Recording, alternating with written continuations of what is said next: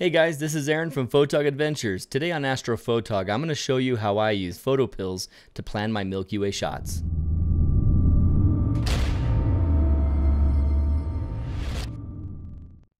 Okay, for this portion of the video, you're not going to see me. You're only going to hear me because I'm going to show you what's going on my iPad. I use my iPad for PhotoPills. So let's open up PhotoPills. For the sake of this lesson, we are not talking about any of these other apps. Only going to focus on Moon, and we're going to focus on Planner.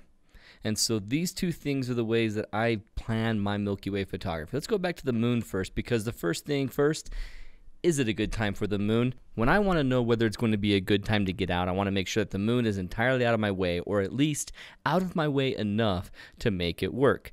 So let's use this night that I'm going out tonight. The new moon was Wednesday. Right now it's Friday, and I'm heading out to go to southern Utah. So in southern Utah area, let's do a settings, and we'll change our position. I'm going to be closest to Blanding, Utah. So let's just type that in, Ura. But here it is, Blanding, Utah was found. I hit done. It recognizes right away. Here it is, Friday, April 28th, and it's Blanding, Utah. You look at the side right here, and all the information you need is quickly laid out right here on the left side of the screen. So what is this telling me? You're trying to find out how what's going on tonight. I'm here at the middle afternoon on Friday. Is this telling me what's happening tonight? The only thing it is telling me is that sun sets at 8:06 p.m. and that there's going to be a moon set at 10:51 p.m. Friday night.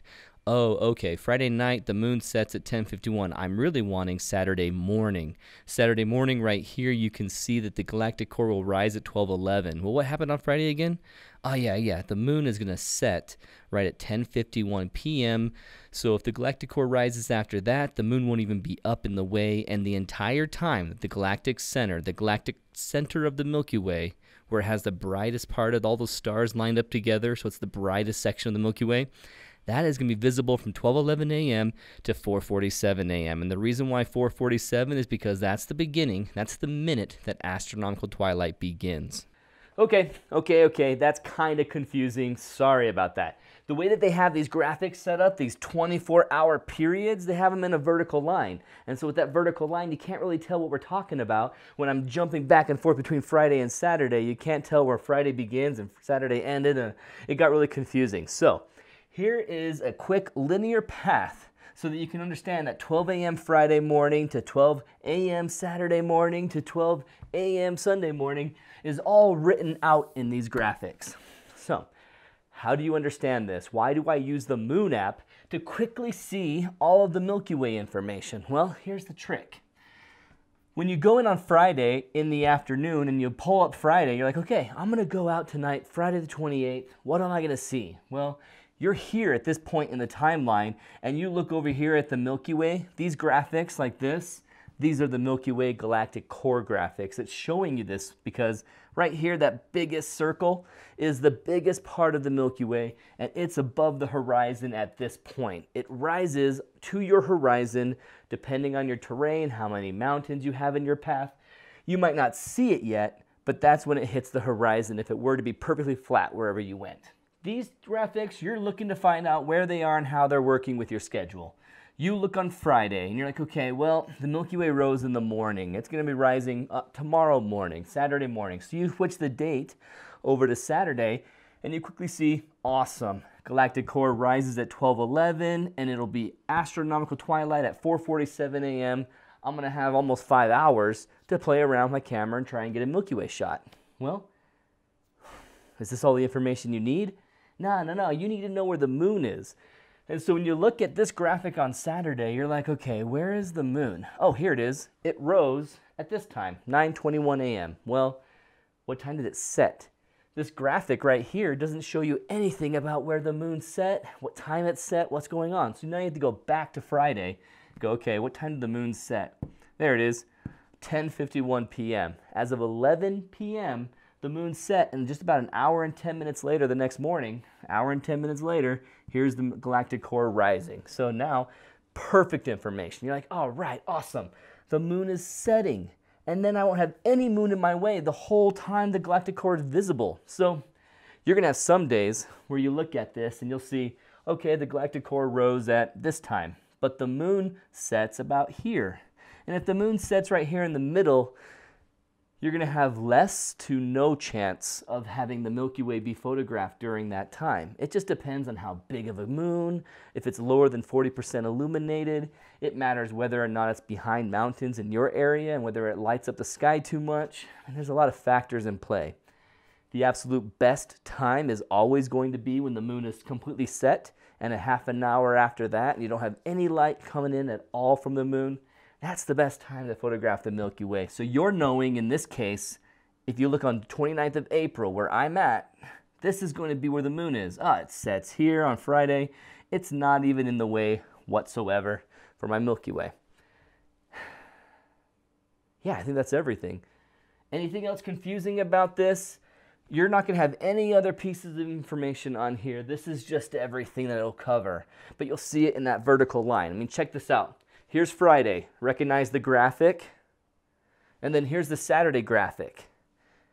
So you can see how I drew up those 2 days entirely, except for, no, I don't think I missed anything. And so you got the example of here. So when you're looking at this on your iPad, on your phone, just know that it's telling you from 12 a.m. until 12 a.m. the next day. And this is what's happening with the Milky Way, the moon, and the sun. So that's it. That's it. That's everything. Let's go back to the video. And so as you can see, I can check the very day that I'm on, looking where we're at, and you can even change it with these arrows in the top right and left if you want to see how the moon is going to adjust over the next few days. Faster way than that is to click on the calendar button on the very bottom, and you can see the entire month, and it gives you the moon phases quickly, easily, in perfect visual right here. Now I know that the new moon was on the 26th, and I'm right here on Friday, a couple days after the new moon. So it shows me that you've got this time period, the week before the new moon and the week after, that I have an opportunity. For instance, if I go all the way to May 5th, that's kind of a full moon almost. It's a waxing gibbous. Will I have any opportunity actually? Well, look. The moon is going to set at 3:46 a.m. on Friday. So before I go to work on Friday, May 5th, I can go out, and between 3:46 a.m. to 4:37 a.m., I'm going to have a window, almost a full hour of a window to see the Milky Way. So this is my favorite way to check to see if the moon's going to be in my way. So now let's go back, and I want to show you how I plan my actual Milky Way shots, and here's the elements of this screen, the planner that you need to know right now. Now, I really am not going to explain everything. I'm going to do a separate video, like I said, that's going to explain everything. So right now, we're just going to tell you the basics. So all these different lines, what they mean, how they work. We're not going to talk about anything other than the gray lines right now. The sunrise and sunset are kind of obvious. We'll let you figure that out. But the gray lines we'll talk about in specific. So here we are. This is where I wanted to go tonight. And you can see how it's right next to the House on Fire ruins. And if I were to stand right here, what happens with the Milky Way? When you scrub this bottom part, it'll actually move through the timeline, and if it gets in the nighttime, it's going to show you these dotted arc, this dotted line arc that's happening here, and it actually gets bigger dots when you get closer to the Milky Way core. So the galactic center is not only the largest dot on this dotted arc, but they've added this white line right through it so that you can say, okay, standing here looking exactly that direction, I'm looking right at the galactic core. So you can plan something as complex as 2 poles going up and the galactic core is in between it, 2 rock formations over at Bryce Canyon and have the galactic core right between them. You can plan that using this. And so wherever you put your pin, you can see how it works. You hold your finger down and your pin will move to where that location is, and you can see how, all right, well, the Milky Way core, if I was to stand, say, back here, would I be able to see the core of the Milky Way? Let me move my pin again. In this situation where you can't get the pin to react to you by putting your finger down, you go ahead and use the bottom button here. You see at the very bottom of the square of the map, you see the plus sign, and the next to it is this sign. If you don't see that, just hit the plus sign, and you see all these different options in the shelf. So if your shelf happens to be in a different button right now, make sure you choose the one where there's a pin and an X underneath it, and that's the one I'm referring to. So you hit that, and while it's red, you can move this around anywhere you want and fine-tune it. And so now I'm really going to fine-tune my position. I want to stand right where the shadow is of this rock. I think I could have a cool shot there with the ruins visible on my left side of my camera and the Milky Way. What does it look like there? So I hit the red button again, and it puts the pin right there. So now let's talk about what this white line is. See how it teeter-totters right and left right now as I scrub? You can see how that white line is indicating where the front of the Milky Way is and the rear of the Milky Way. Or you can look at it as right side, left side. Basically, this is the arc of the Milky Way as it hits the horizon. The white line is the horizon, and the horizon that's on the right is the one that's leading towards the great, awesome galactic center of the Milky Way. And so when you can see that gray line, what the gray line is indicating is that once that white line crosses the gray line, that's the moment that the galactic center becomes visible. It's on the horizon. Were everything to be completely flat, you would see the galactic center. And so right now it tells me at 12:13 a.m. in this area on Saturday, April 29th, so not tonight, but tomorrow morning, 12:13 a.m. Tomorrow morning, I'm going to see the galactic core as soon as 12:13, possibly. And usually a little bit after that because of obstacles like mountains, trees, yada, yada. I'm going to pull up and all the way through. Another quick hint, if you hold your finger down on that bottom square, that bottom rectangle, you can actually change your scrubbing to be more fine-tuned and move less time quickly. If you hold the finger down and you shrink it again, now you're going through the entire night period and day period very quickly. I'm almost always in this position unless I'm really fine-tuning something. So here we go. Now that I know the galactic core has risen after 12:13, I want to do more with it. I want to go ahead and find out when is it going to be visible with this rock face.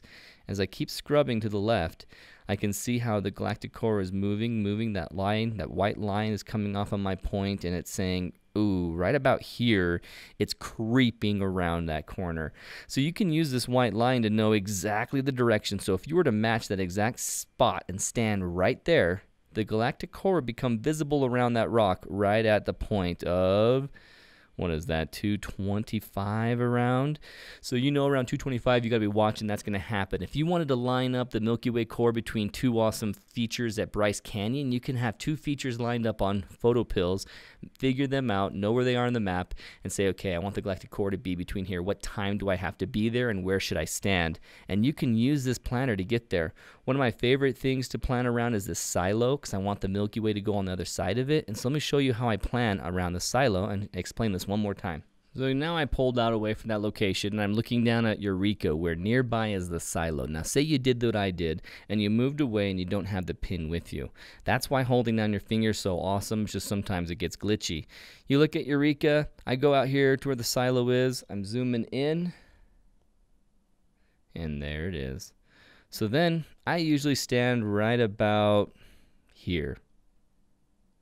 So if I'm standing there and hold the pin down, the pin shows up the same time frame. It shows me exactly where the Milky Way is in this position. So now I know that anytime after 3:30, about looks like 3:20, 3:15 is pretty good if I wanted to have the core right above the silo. But if I wanted to have it on the right side of the silo and be this nice angle, if you notice in the far right corner, down here at the bottom on this side, you can see this picture of the Milky Way. That picture of the Milky Way is telling you throughout the night what angle is the Milky Way at. And so if you're curious, is this going to be a vertical Milky Way? Is this going to be a slanted 45-degree angle Milky Way? Well, between nighttime and when it becomes astronomical twilight, it never gets much more than 45-degree angle at this time of year. So that is a quick guide right here in Planner that I always check to see, okay, what's the Milky Way going to look like? This is my quick guide to know. So if I look at it about 3:15, I'm over the silo, but over 3:30, it's more like what I'm wanting. And 3:30, how much time do I have for astronomical twilight at 3:30? Another quick guide is still here on the right side, and it's showing you that the moon's going to rise at 9:27 a.m., so that's not a problem. And underneath it, astronomical twilight, it begins at 4:48 a.m. So I have an hour and 20 minutes, hour and 15 minutes from this point to when I have the astronomical twilight getting in the way. So okay, I'm going to wait for 3:30. I'm going to get this shot from this spot. But what if I was there at 2:30 and I really needed to get somewhere else, but I really wanted the Milky Way to be there? Obviously on location, I'm just going to keep walking. Keep walking until the Milky Way is on the right side of the silo. If I move my pin, I can see where a possible location would be. Move my X over right about here. and not much movement really. Went to the other side of the road. I'm right here, and I'm already seeing the Milky Way on the right side of the silo. So let's just go over there on the other side of the road here, cross that part, stay on the berm. Okay, boom. At 2:30, of course, I can still get the Milky Way where I want it to be just by moving around. So you use the planner to see where the core of the Milky Way is going to be from a specific location. I use Stellarium to see kind of a first-person view of the sky. What am I going to experience? It helps me get excited for it.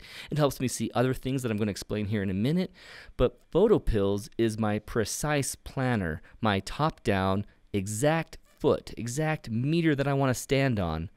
Where's the Milky Way going to be? Well, this is just a few ways that you can use PhotoPills just very quickly. The comprehensive version of using PhotoPills, I have a whole video coming out of just how to use PhotoPills for the Milky Way, and I go into depth about what everything on here means. So come back for that, but for right now, here's the quick version. So as you can see with PhotoPills, you can do a lot. If you only had one and only plan on using one, use Stellarium. Stellarium is free, get that, use it. You're not gonna be able to plan as find the details as you want to plan it with the PhotoPills app, but with the PhotoPills app, get that. I completely recommend getting that too. Again, this is not endorsed by PhotoPills. I wish it was. Hey guys, throw money our way, and I'll say this again because I believe it and love it, but this is just my own opinion, and man, I really love that app. So thanks for watching, guys. This is Aaron again from Photog Adventures. Keep watching for Astrophotog videos, and have a great week, and I hope you get out there and capture the Milky Way someday soon. Bye. So in my test tonight, I'm going to compare the two lenses against each other. I'm going to cheat